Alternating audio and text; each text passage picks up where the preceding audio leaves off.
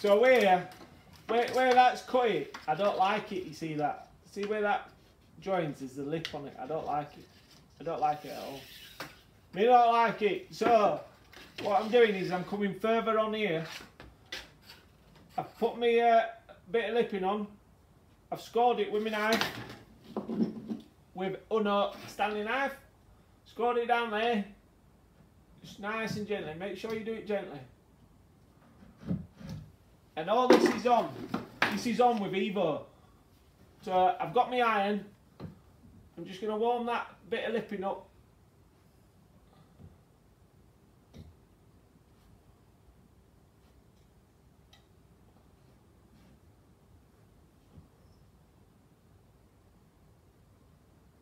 Just warm it up, keep warming it up, and then it's going to melt that glue.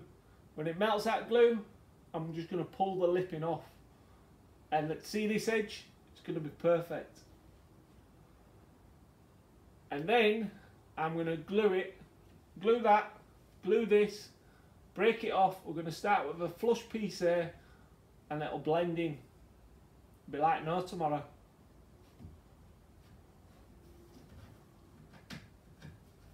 Not hot enough. Get it warmed up. My iron's warmed it up. Never been without that. Warmed it up. Get your Stanley knife. See that? It just peels off.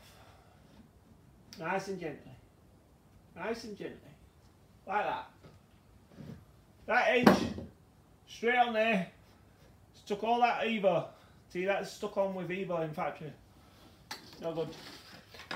That way, when we do this slipping round here, ideally I would have liked to, I would have took it all off and re-lipped it all, but clearly not long enough. So, joined it up, and if we can see that there, Lee, can you see that joint? Beautiful, look at that, like a work of art.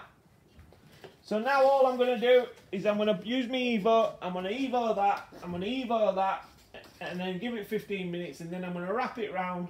I'll let it dry for 24 hours, and then I'll file it off. And jobs are good. And a nice even coat of Evo all the way down. And then we're just going to let that piece, which I've Evo'd. You let that dry until it gets tacky, and then when we stick it on, it's not going to be moving about all over. So after you've let it go, after you let it go tacky, and that tacky, then I'm always going to keep, see that neat edge here? I'm going to keep that neat edge here. And then I can just file that edge gently. Start there. Make sure it's nice and tight. So I just cut the bottom off. Just take your time, get it round, make sure this gap here is perfect. Can you see that, Lee? Then just keep working it around, make sure there's no air gaps in it. They take a lot of work, these corners.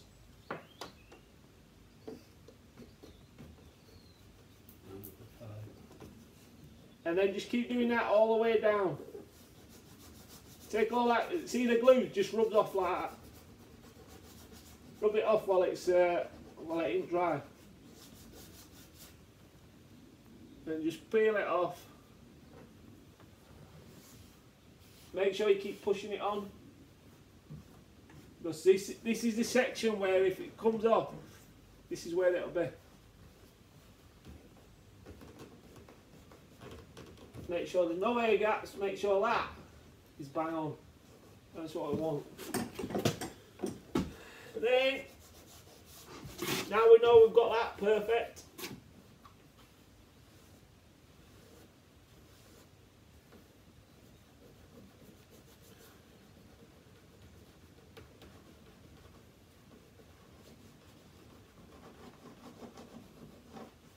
So you either can overshoot it and then spend half an hour filing it down, or just get it bang on as you're putting it on, and spend 2 minutes getting it bang on. Do you know what I mean? Then straight into there, you snap that in, beautiful, like that.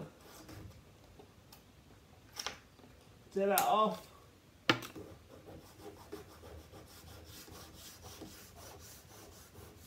And then now for the next 10 minutes or half an hour, just keep checking on it, making sure it's not pushing off.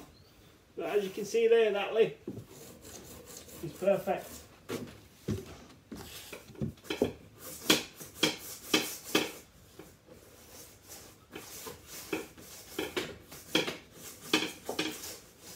Now that top edge there, if you look at that top edge, can you see that top edge? Don't look any different to that edge. It's perfect. And then what I'll do is I'll cut that off once all that's dry, give it a little file, put my panel on, job's done. And then if you persevere with it, see the top edge looks exact same all the way down. That's where we joint them.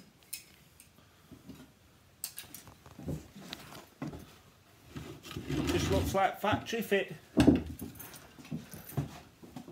That's the top edge. Just matches the rest of it. That, just clean a bit of Lubidoo off, and that'll be perfect. Just keep going back to it. Make sure it's still on solid. So I'm going to have to cut my day short today, because this is for integrated washing machine, integrated dryer, but everybody's forgot about the dryer and no one's bothered ordering one. So what I'm going to have to do is go down to my supplier today and see if we can get an integrated dryer for it. But it's coming on nicely. All we've got is Island, and then all the rest of the bits, it's just tivating. We just bang those on, they'll all go on. A bit of cornice and pelmet for that, and that'll go on nicely. We'll leave me joint to dry before I cut out this sink, and then we'll leave this slipping to go off completely before I file that down, and then you should be seeing the back end of it tomorrow. So what we're going to do now is we're going to clean all these units right down. Lee's going to clean them also, they'll all be spotless by the time we come tomorrow. And then we'll have a nice clean surface. Kitchen's getting less and less.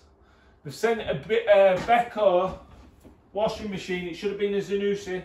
Zanussi's on shortage, so Zanussi's not coming, so the kitchen firm sent this Beko. They want me to fit this Beko washing machine, and then when they get the Zanussi one, they want me to come back and swap them over. But if they think I'm just doing that, all that hassle, they're going to have to be giving me that Beko washer, because the only place that Beko washing machine is going to be going is in back of my van, and then it's going to be going straight into my lockup. So if I'm having to come swap it, that is definitely the place that it'll be going. So we'll have to see. So another busy day tomorrow, but as you can see, it looks good.